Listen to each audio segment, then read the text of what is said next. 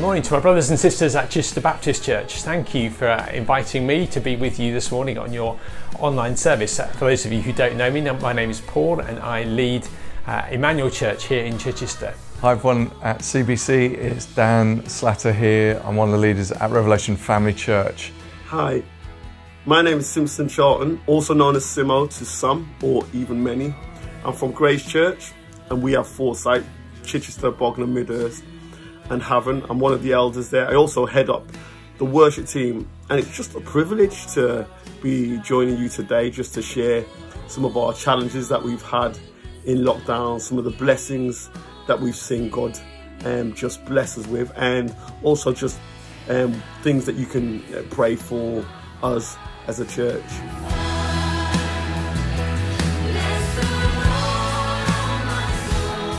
Well, quite simply, probably the biggest challenge has been not being able to gather together in the way that we'd want to. Not being able to come together to worship, to encourage each other in our walk with God in the way that we normally do. And of course we have gone online like many churches have, but that poses many challenges in itself, the technology. Engaging with those people who don't engage with technology, how do we still maintain a contact with them? How do we still encourage, nurture them and bring them into a sense of community?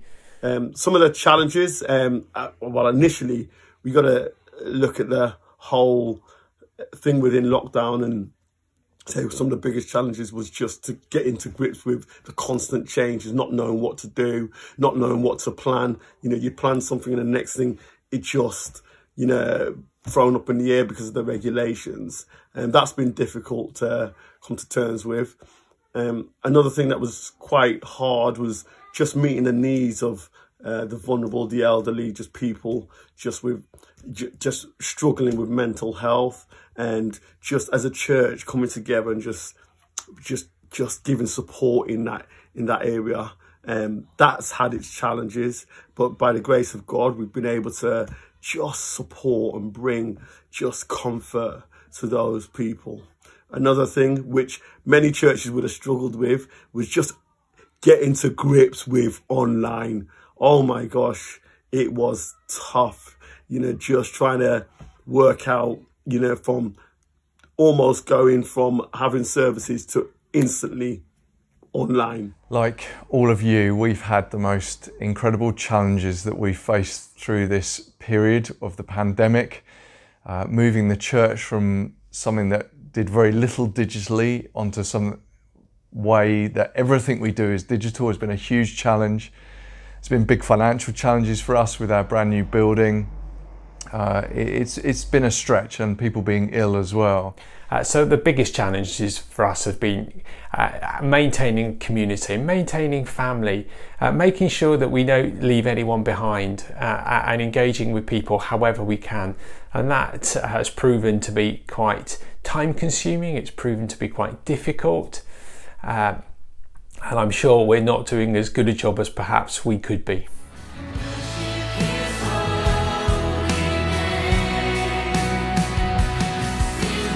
In the midst of all that, as the prophet Isaiah challenges us to think, there has been some treasure in the dark places, some hidden treasure that we found. And some of those things are in the way that we've read the Bible together. So there's almost been this new air of creativity that's come out in listening to scripture together, which has been brilliant.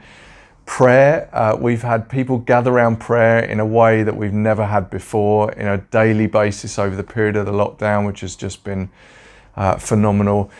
And one of the other great things is just seeing people care for each other in the most incredible and selfless way, and not just for their friends and wider family within the church family here, but also for their neighbours and friends beyond, which has just been incredibly inspiring to see. In what ways have you seen God at work in your church? Well, to be honest, probably the most first and foremost way is God is really encouraging us to, in these difficult times, to continue to pursue Him and to pray for our city. You know, these are really difficult times, not just for us as a church, but for the whole of our community and our nation.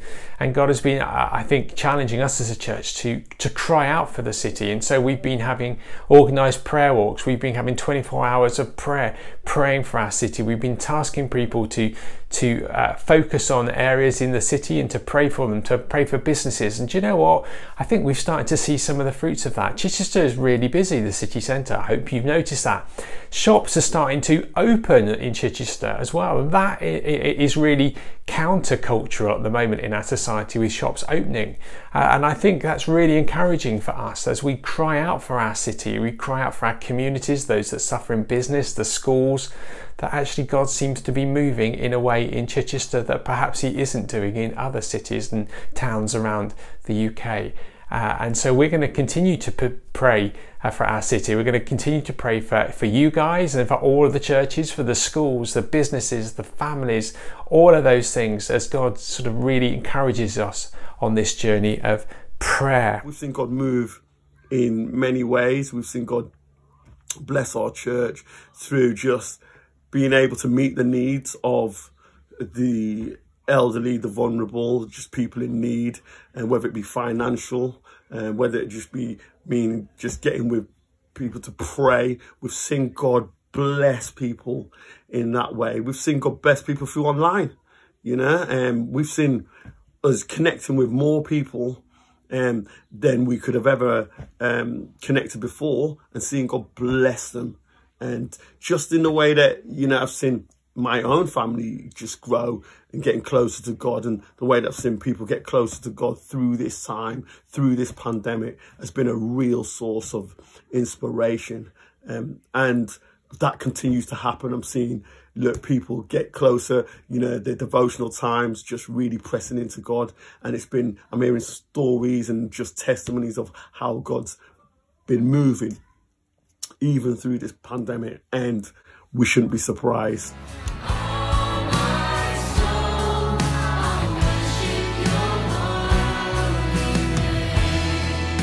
That's a really difficult question to answer, because as I'm recording this today, the day after the government announced new changes in the way we gather, the restrictions, and as yet we haven't actually been told what that impact will be for our churches, whether it means we have to put on hold any plans we have of coming together again. I think in terms of how to pray for us from here, just that we make the most of this situation. Clearly this isn't something the Lord has brought upon us, but we know that he works things to the good, and I just don't want to look back at this in 2 or 3 years' time and think we've missed a whole load of possibilities, we've missed a whole load of opportunities.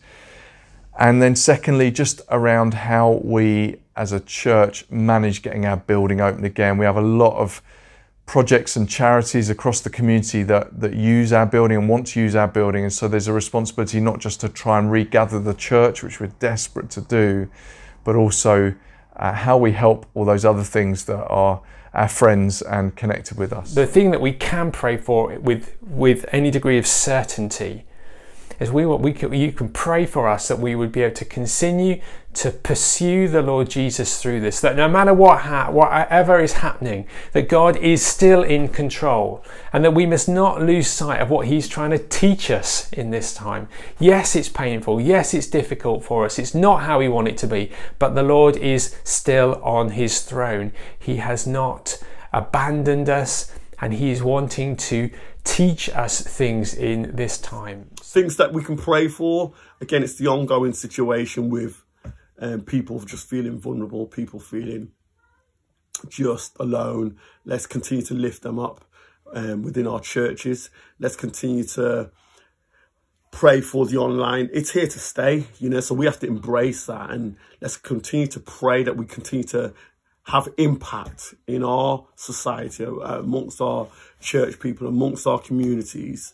You know, let's make a positive impact in the areas that we need to and want to see God move. Let's pray that salvation springs up from the ground. Let's pray that lives are getting transformed. Let's pray that we see testimony after testimony of people just being healed, being saved.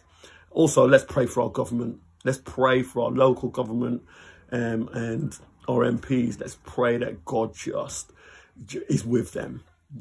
And let's pray that we are united as churches together in one, just to see God's kingdom come. It's been a pleasure, guys. Thank you, CBC, for allowing me to be part of your service this morning. I pray God's blessing to be upon you and your journey, and especially that as you pursue new leadership and what that means for you.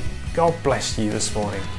We love you guys, we appreciate you, and we certainly appreciate your prayer for us. See you all soon.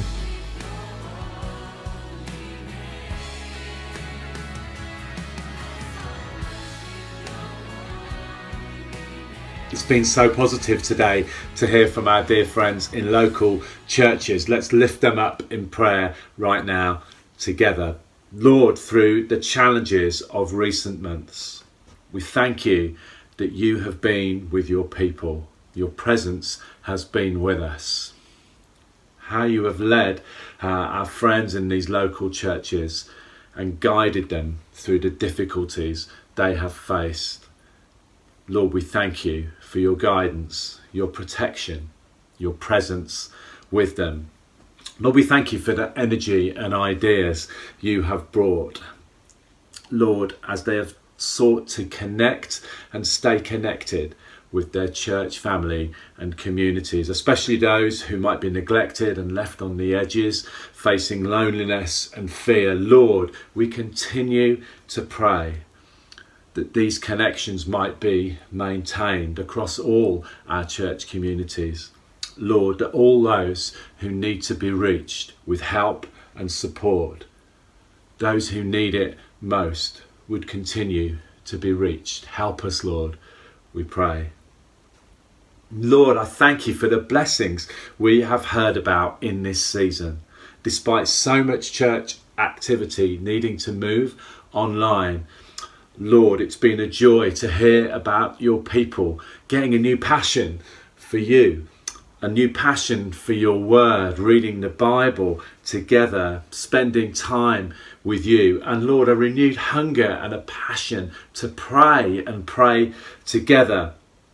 Lord, pray for the difference that this will make. Lord, as they have prayed for each other, praying for the wider Chichester community as well. Lord, I pray that this spiritual hunger, this new hunger, it wouldn't fade, but it would grow and keep growing, and it would bear fruit.